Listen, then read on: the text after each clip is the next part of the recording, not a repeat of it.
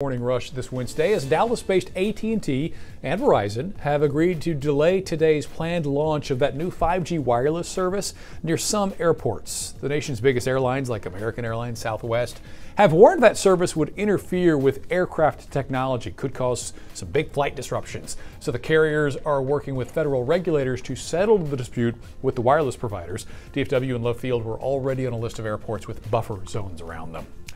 The New York Attorney General's office claims former President Donald Trump's company used fraudulent or misleading asset valuations to get loans and tax benefits. So the AG's office is now trying to compel testimony from the Trump family. State authorities have not yet decided whether to sue. Trump and his lawyers say the investigation is politically motivated. Because American style is individualism. It's everything is important. The aristocratic. That's Andre Leon Talley, a giant in the fashion world who has died. He worked for decades at Vogue, rising to editor-at-large. He was a close confidant to major global designers, also nurtured a lot of young design talent as well, championing diversity on the runway. He died at the age of 73. And that's your Morning Rush.